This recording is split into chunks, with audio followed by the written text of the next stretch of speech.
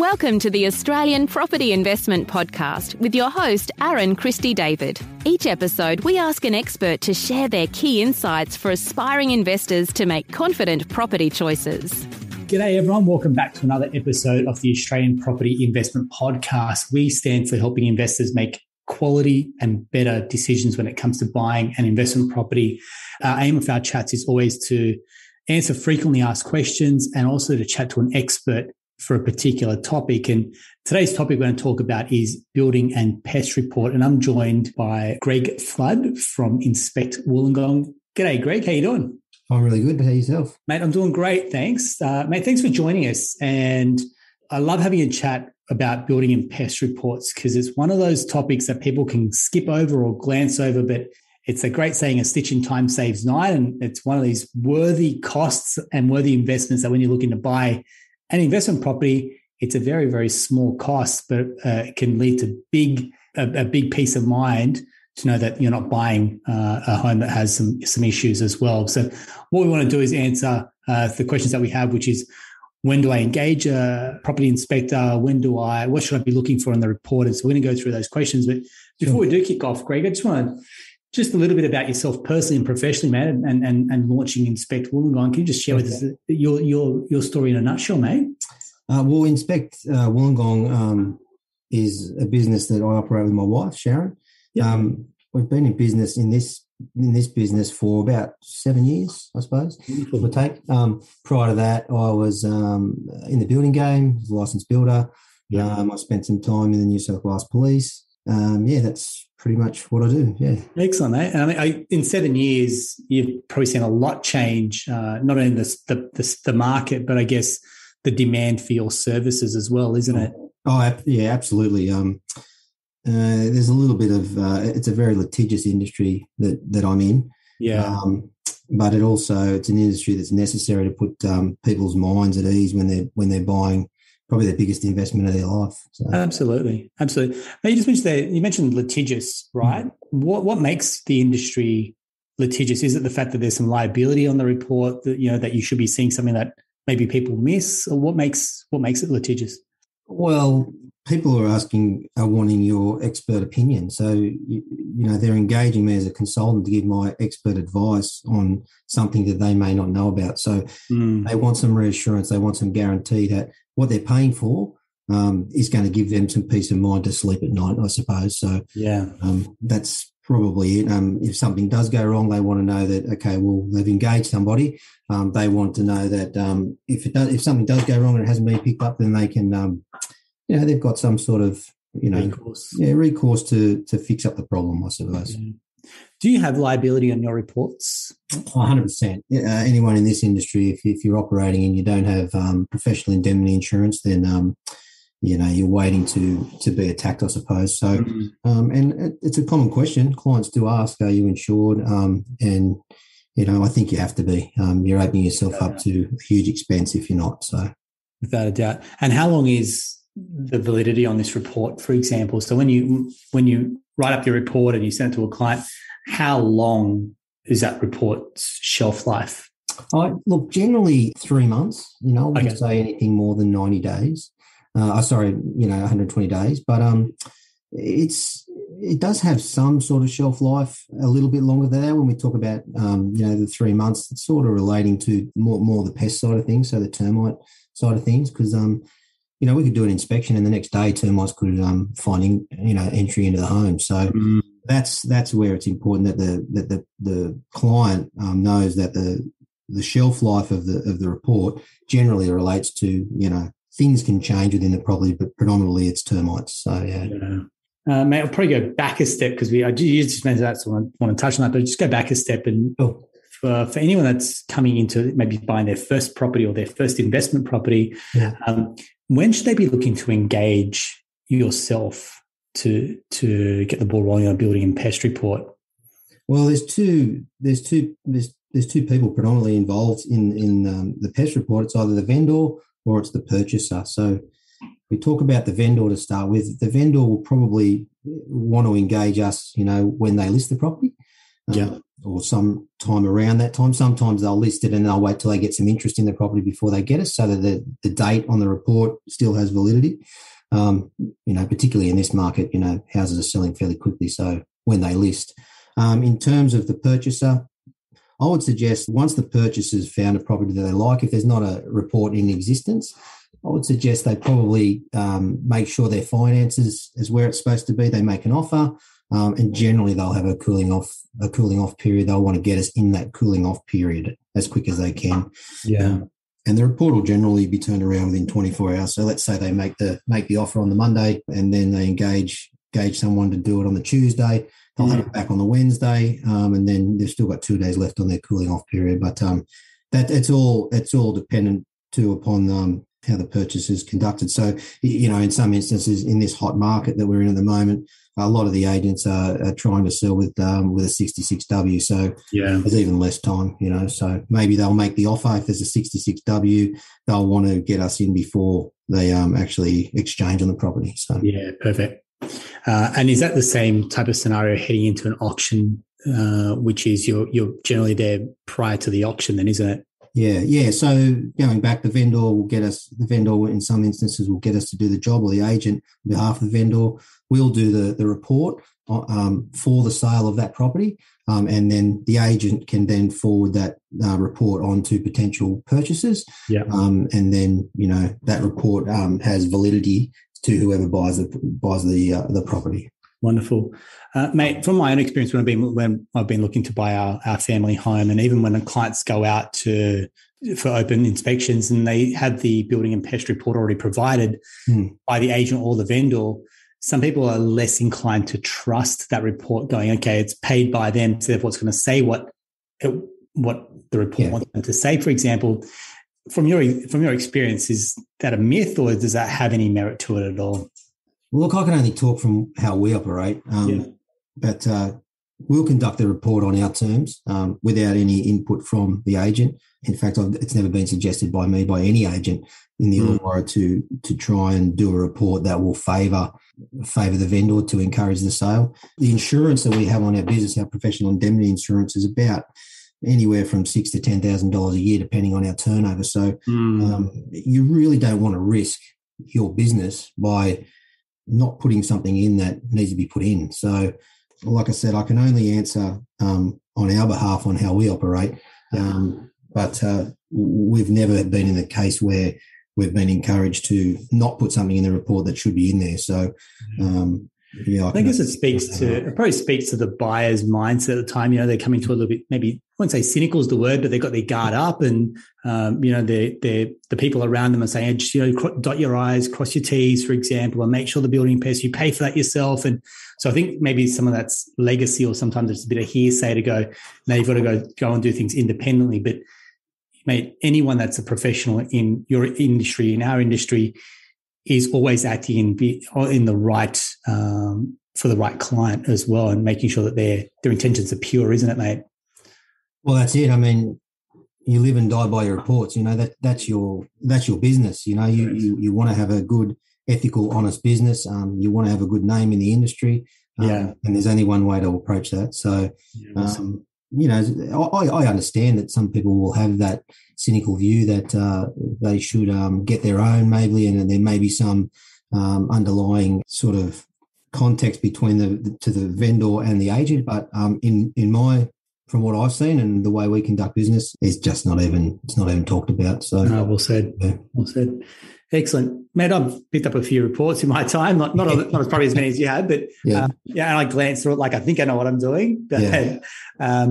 But for your trained eye, I mean, the detail is very comprehensive. It's very long. Yeah. For someone that's not as well versed, or the uninitiated buyer, for example, what should they really be looking at? And I guess the next question to that is, what is a deal breaker, or what is common as well? Well, it is very subjective, right? So it depends on who you're doing the report for. You really need to know your client. And what I often say to the client when we're doing the report is, what's your intention with the property, and what's your background? Because what's a major issue for me may not be a major issue for someone else. But in the context of the actual report and the standard we work under, it's two components to it. There's a major defect and there's a minor defect. Okay. So a major defect would be probably something that they would be interested in. Is major defect would be considered something that will affect the overall performance of the property, that has some correlation to one of the major building elements. So the major building element would be the roof framing, the subfloor framing, waterproofing, roof sheeting, things like that. Okay. So then we look at minor defects. You may talk about internal areas, cracked tiles, loose door handles, minor weather damage, things like that. So major defects are what people are generally interested in, things that are going to cost them money, and things that, if aren't repaired, are going to affect the overall performance of the property. And then what doesn't get included in the report? So I know there's certainly some elements, say your plumbing and electrical. So what isn't included as part of your scope of works? What's not included, obviously, licensed trades like electrical and plumbing. We will comment on something if it's blatantly obvious in regards to electrical and plumbing. The other thing that we don't comment on, is not talked about a lot, is latent conditions. So a latent conditions is something that we can't see. I can't see what's under the ground. I can't see behind wall sheeting. I can't see behind stored goods. I can't see into closed or small spaces where I can't get. The important thing for people to understand is that what we do is a visual inspection. We generally don't use instruments, or we do use a moisture meter. We generally don't use invasive instruments. So it's all basically on our eyes. So any latent conditions we can't see, and there are a lot of the disclaimers that are in the report. So a general walkthrough or an inspection of a property is talking about the overall condition of the property at that current time when we do the inspection. So. Okay. Yeah, great.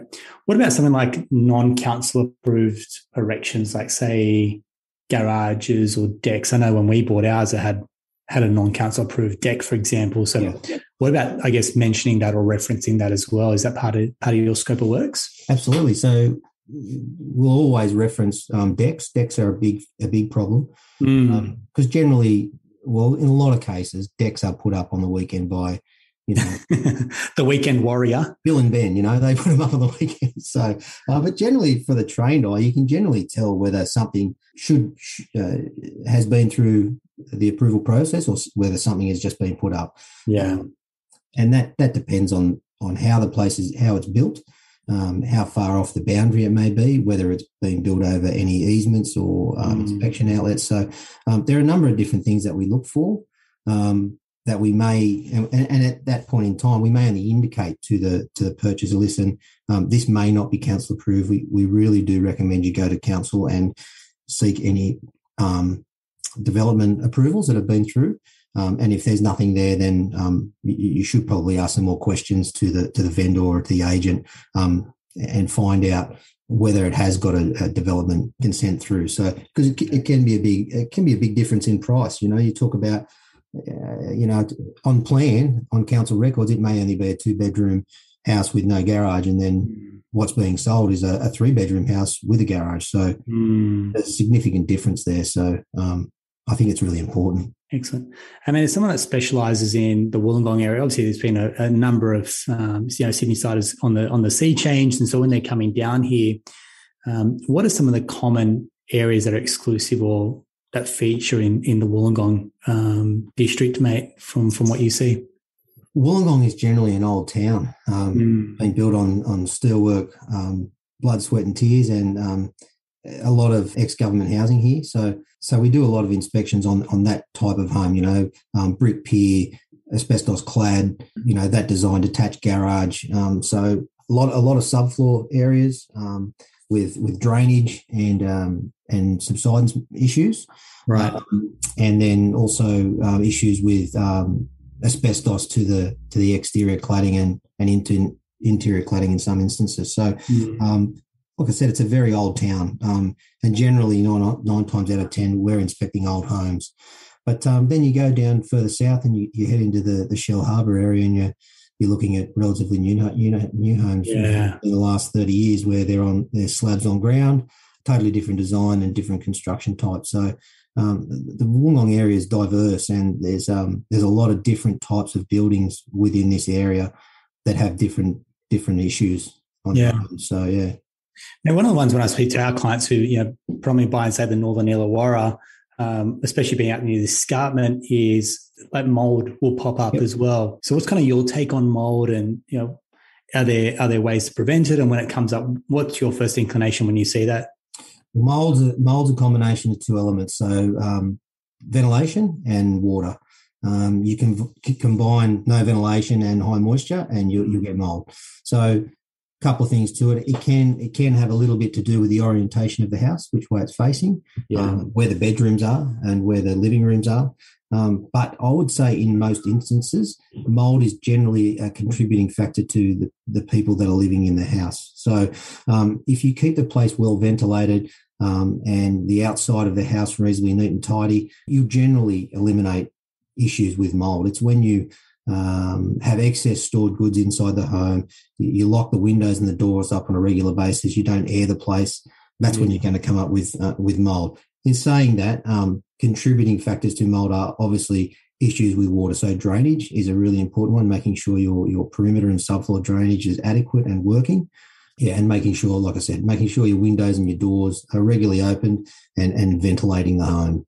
Yeah, okay. Another common one that comes up is pools, for example, as well. So what should someone be aware of when they're buying a home that has a pool on it as well, mate? So a number of years ago, the New South Wales government implemented some changes to the Conveyancing Act and to the Tenancy Act. Pretty much says for the Conveyancing Act, the owner of a home with a pool must either have a certificate of compliance or a certificate of non-compliance, and that's in relation to the barrier. So it's a safety check on the barrier. Yeah, okay. Right, so when if you list your house for sale, really important that you have a swimming pool inspector inspect the barrier for compliance, to either have that certificate of non-compliance or that certificate of compliance attached to the contract of sale, because you can't exchange without it. Yeah. In regards to the Tenancy Act, you must have a certificate of compliance only. You can't lease a property without a certificate of compliance. So that's really important. Yeah. So I think it's important when you first engage your agent to get to list the property, you either discuss this with them or you discuss it with your solicitor or your conveyancer to initiate that contact to get it done.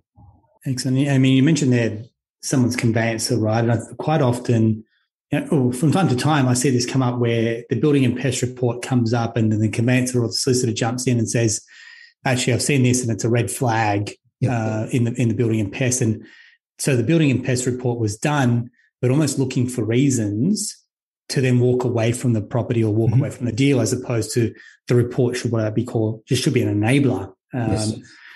So from your perspective, I mean, is the report there as the reason to buy it? Is the report there as a reason to walk away? Is the report there as more an education tool? Like, which kind of camp do you sit on, mate? Well, look, I'm very pro-property. Property's been very good to me. And people come to us, in my mindset, people come to us because they actually want to buy the property. It's not because they want to not buy it. They want to buy it. So if there's an issue with a property, I'll generally ring the client and discuss it with them. You're open to that, having an open chat with clients? Absolutely. I mean, the report is one thing, but actually having a conversation with the inspector and getting their opinion on it is really, really important. Beautiful. Like I said, that they want to buy the property. They don't not want to buy the property. Generally, in most instances, if there's a red flag there, they can be resolved. It's just a matter of working through it and saying, right, this is the issue. This is how we go about fixing it. Or, maybe there can be an adjustment in the price. So I think in my industry in particular, there may be some inspectors out there that are negative and want to maybe not derail it, but say, discourage it. For me, it's an absolute opportunity to encourage people to buy. It's just presenting the information to them in a proper manner so they can make an informed decision. Exactly. I guess one of the big things that really sticks out is asbestos. So what if you're buying a home that has asbestos, what do you need to know? What are the options around, say, getting rid of treating asbestos as well, from your experience, Greg? Well, asbestos has been around a long time, and in essence, it's a good product. It absorbs, it reflects moisture very well, and that's why they use it so predominantly in external cladding and internal wet areas. There's two types of asbestos. There's friable and non-friable. The cladding on the side of the house and the cladding in the internal walls is what they call a non-friable product. So it's in situ, it's fixed. Yeah. A friable asbestos will be lagging around a water pipe, or in some cases loose insulation in the roof, which is you touch them and they become airborne particles straight away. They're very hazardous. So in the majority of cases, particularly in the Wollongong area, it's non-friable. So it's in situ, it's fixed. It's not, if it's not disturbed, it's not an issue. Okay. Asbestos becomes an issue when you create dust, so the particles of it. So I'll say to people, they'll say, Greg, is there asbestos in the place? If it's a property built in the 1960s, 70s, early 80s, 100%, more than 100%, there's asbestos there somewhere, right? So it's like, well, what do you intend on doing in the place? If you don't intend on doing anything other than painting and decorating, generally asbestos is fine. If you're planning on renovating or deconstruction in some regard, I recommend you either get those areas tested before you deconstruct yourself, or get a professional in. Most builders these days, carpenters, know how to handle asbestos, and they'll treat it appropriately. So, although it's a scary point for some people, a little bit of knowledge can point you in the right direction. So. Excellent. I mean, you're bang on there about knowledge. So knowledge, knowledge is power. Knowledge is being able to make confident decisions. And mate, I just want to say thank you very much for sharing your knowledge. You've obviously sit on a mountain of insights and expertise, and probably completing hundreds, if not thousands, of property reports in your time. You've seen it all, right? So, kind of to anyone, you lean on that wisdom and that type of insight to go with. If you've done this thousands of times, you know what the trained eye is looking for. You're paying a building and pest inspector to act on your behalf, so they've always got your best interests at heart as well. So it's about just making sure you've got a very good open relationship to say, look, this may be what we're intending to do with the property, or if we decided to knock down and rebuild, would the asbestos become an issue? And arming yourself with those decisions up front. So there's really no nasty surprises once you have bought a property, or an investment, that you've gone into it eyes wide open and knowing what's a deal breaker and what's a deal maker as well. Greg, I just want to say thank you very much, mate. Wonderful. I'm sure that a number of our clients have engaged you, and the feedback has been overwhelmingly positive, mate. So that's why we want to bring you on and shoot the breeze and answer a few questions. So you've certainly done that. So thank you very much on behalf of us and our listeners. And we will also include some details to your website and to get in touch with you if anyone is looking to buy their next investment property or home in the Wollongong Illawarra region as well. But that has been a wrap.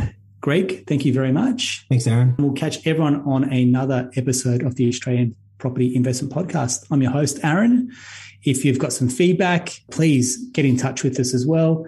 If you've loved it, give the episode a rating as well, and we'll look forward to sharing with you on another episode shortly. Thanks.